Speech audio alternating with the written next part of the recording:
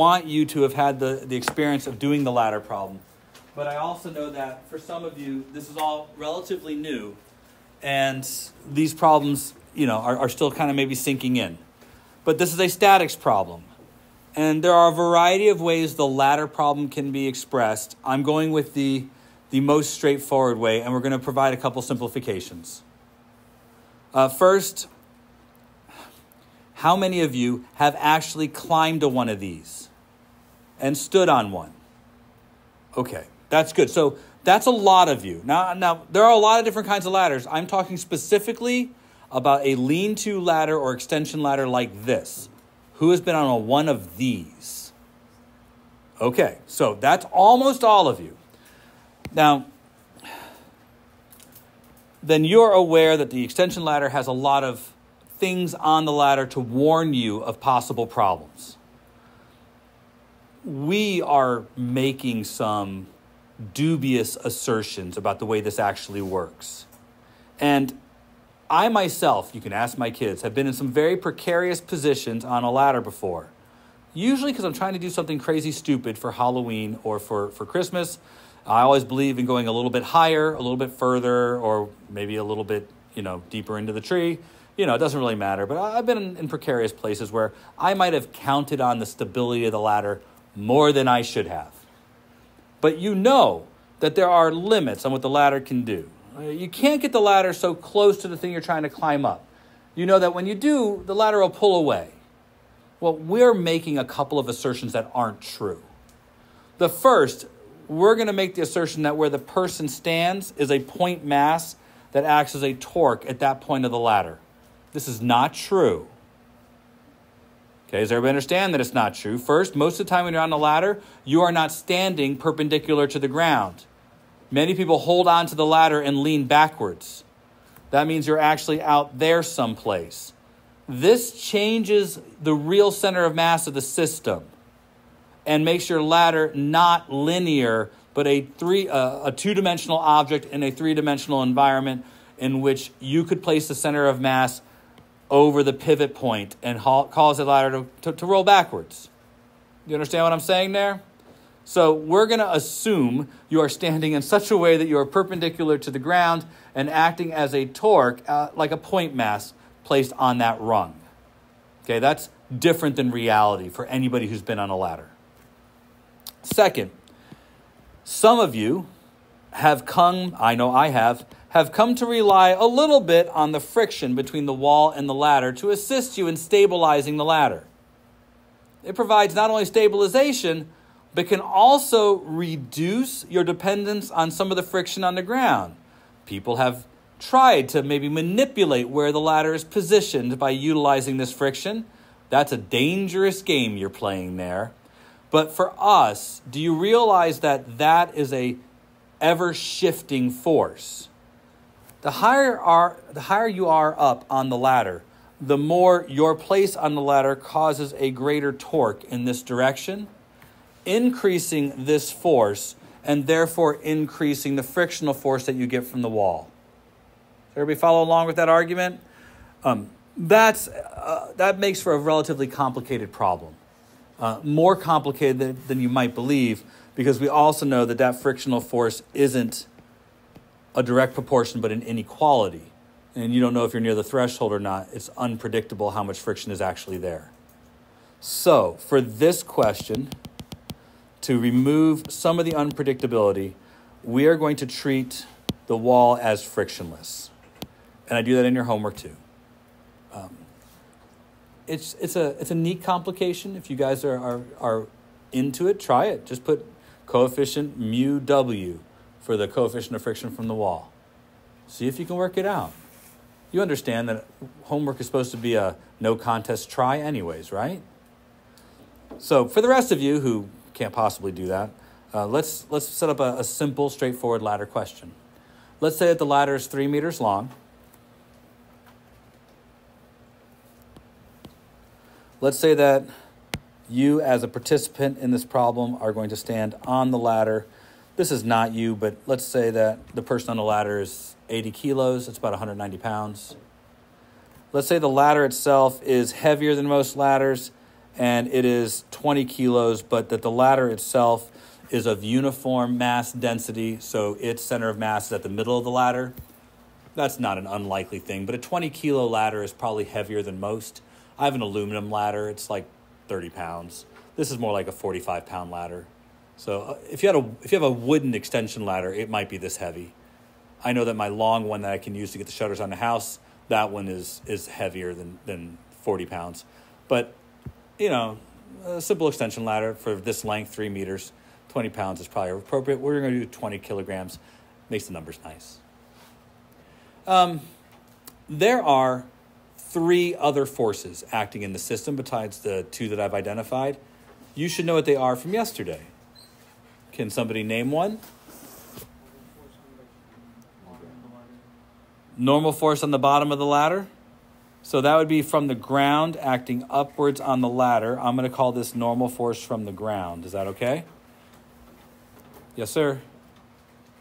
Normal force from the wall. There will be a normal force from the wall that has to be perpendicular to the wall and will be in that direction. And I'm drawing them not to scale. I'm drawing them big enough so they're easily seen. So we'll say normal force from the wall. It would be perpendicular to the wall. And there's one more. Yes, sir. What's that? The ladder's weight's already there.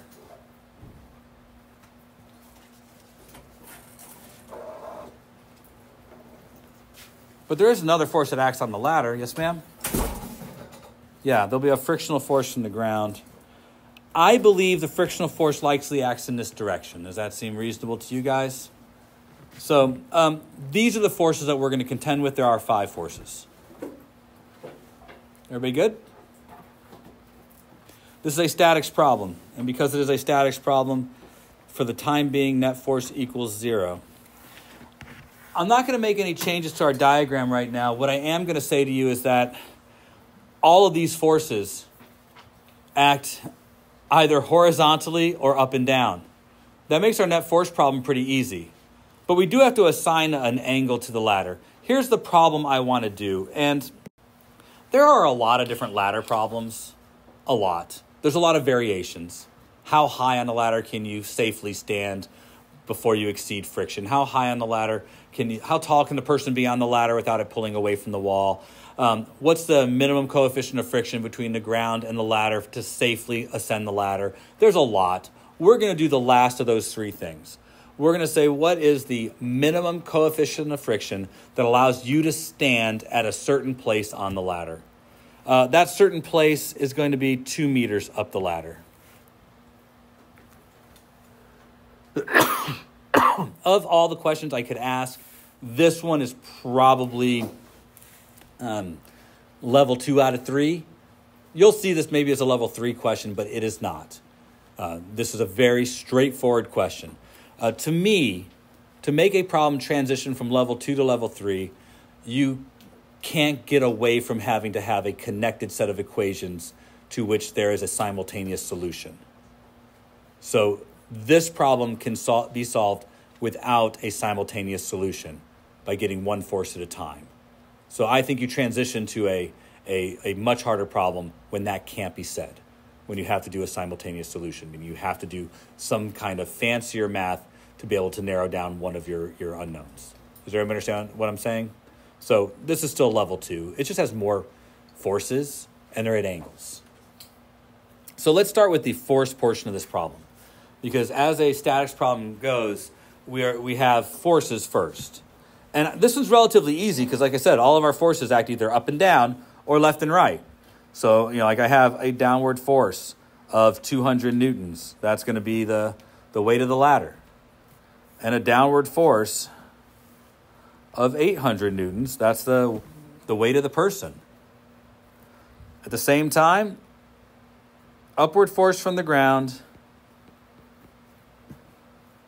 That's the ground supporting the ladder. Now, I noticed, without doing anything else, that we know how much force the ground must apply to the ladder. If friction were playing a role with the wall, that would not be true, because there would be an upward force due to friction from the wall. And that makes this problem a level 3 problem, because the frictional force would then be somewhat dependent on the other normal force, which is dependent on the other frictional force, and then you get a problem that requires a simultaneous solution. Do you see what I'm saying? Some of you are seeing it, some of you aren't, but friction is less than or equal to mu times the normal force. If there's friction at the wall here, I'd have a frictional force there, which would be unknown. And it would come from, let's look at the sideways forces. There's normal force from the wall, frictional force from the ground.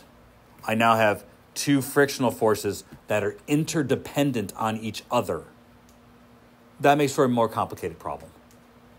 So that's why we're leaving out the frictional force from the wall, because right now we have a more straightforward question. Now, I don't want to go any further than what I've done here, except we should go ahead and complete the net force portion of the problem. It's not much to do. I have net force in the x direction and net force in the y direction. They both must sum to be equal to 0. In the x direction, normal force from the wall equals the frictional force. In the y direction, normal force from the ground equals 200 plus 800, or 1,000 newtons. You may think we're done. We are not. I wanted the minimum amount of coefficient of friction for the ladder to stay in place. And this is an inequality, so we really don't know what that is to figure out our answer. We have the normal force, but we don't know how much frictional force there is.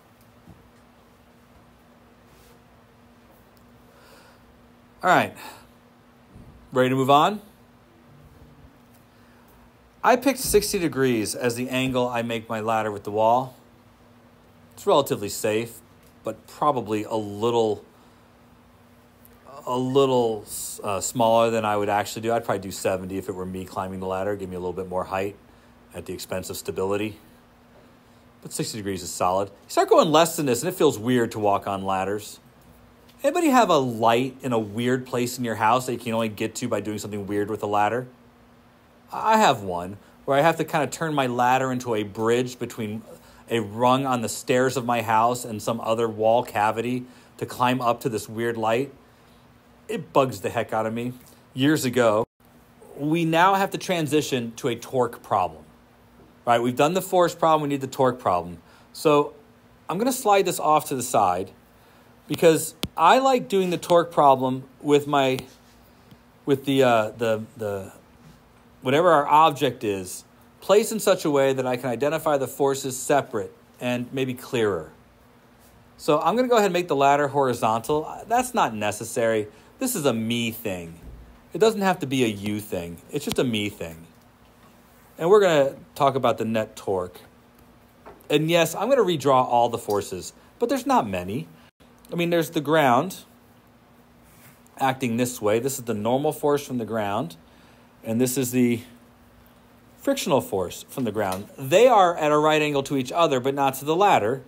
This is 60 degrees. So this must be 30 degrees.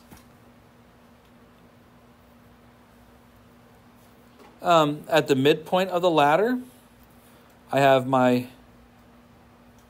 200 Newton weight of the ladder at 30 degrees.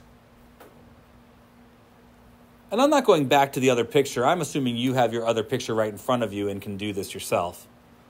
But I don't need to do that. I know what the picture looks like. 800 newtons, 30 degrees. And finally, normal force from the wall at 60 degrees. I've just taken the ladder and turned it on its side so I can kind of look at all my forces and help kind of, lay out my torques. I do have to choose a place for my pivot point. And you have options, but let's be clear. There are better options than others. I mean, I see 3 unknowns, and we know that placing the pivot point on an unknown eliminates it. But I also see that I can eliminate an unknown and another torque if I place the pivot point here. Now, this is the natural pivot of the problem anyways, but I'm going to put it there because that way it's one less torque in my list of torques I have to deal with. And our goal is to try and reduce the number of unknowns. So that leaves only 3 torques acting in my system. Not terrible. I have the torque from the 200 Newton person, or ladder. I have the torque from the 800 Newton person. And I have the torque from the wall. 3 torques. R, F, sine of the angle. I like adding that little scaffolding, you know. So how many of your teachers? That's right. That's a good way to put it. And I'm okay with it. You know, of all the vices I have, that one's probably just a mid vice. I have much worse vices. So, yeah, I'll take this one. The fact that my whole lunch today was 2 culinary cookies, that's not good. But it's hard to turn down cookies. I'm sorry. It really is. And culinary cookies, you know, they're chocolate chip to cookie ratio. If you get the right if you get their regular cookies, not the ones at the end of the dough, but the stuff that's in the middle, they have the right ratio going on. So I'm okay there. And if you get them when they're pretty early in the run, they're soft enough. I like a solid chocolate chip cookie. So I am not picky. To me, the best dessert is cookie. Cookie's a good dessert. You can hate your cakes and your pies and all that crap. That's fine. But I'm a cookie person. Oreos? Who likes Oreos? Yeah, me too. I'm a good fan. I got to hurry because somebody's like way ahead of me. They're already right-hand ruling over there, so we got to hustle up. So let's start hitting these torques real quick. The first torque is the torque from the middle of the ladder. Don't look around for it. Why are you doing that? I'm going to go with 1.5, 200, and sine of 30. Good? I know I got to hurry because they're ahead of me. I don't want them to be ahead of me. Any questions about that? Are you sure? Because I'm going to expect you to do it, but now I'm in a hurry. All right, well, where's the next one? Where's the next torque act? 2 meters. 2 meters. All right. And how much is that force? 800. And what's the angle upon which it acts? 30. Oh, yay. All right, one more left.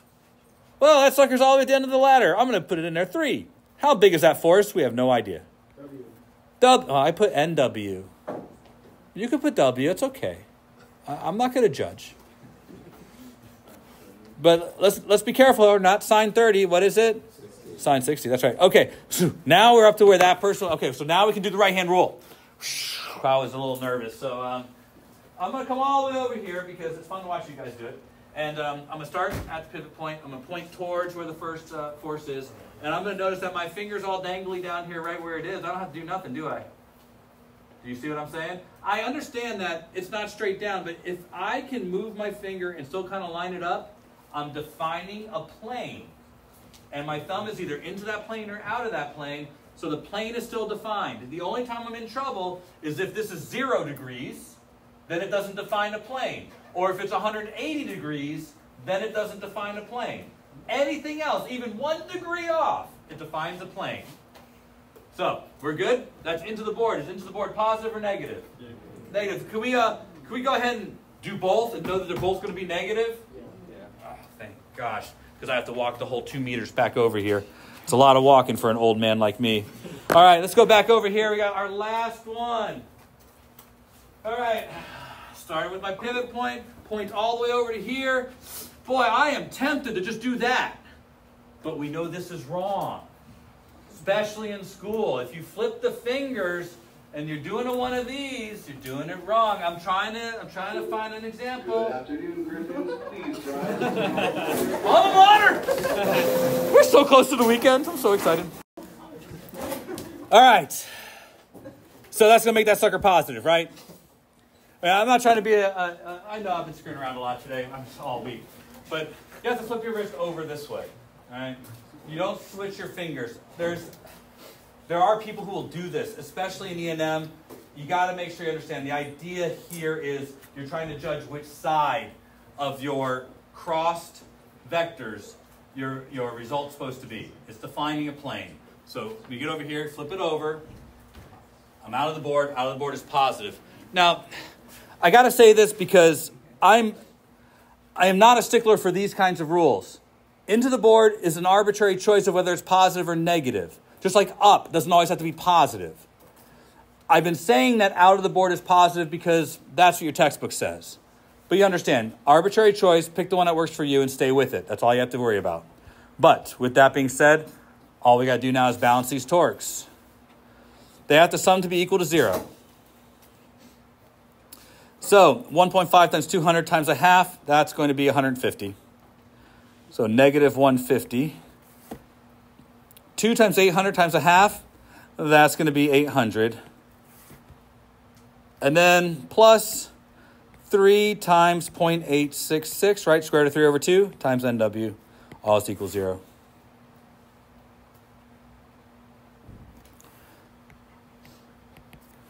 Normal force from the wall. We need it. Who's got it? 365.7. Good job. Newtons. Are we done? No. But we're very close. Look.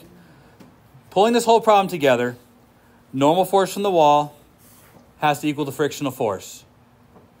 And friction must be less than or equal to mu times the normal force from the ground.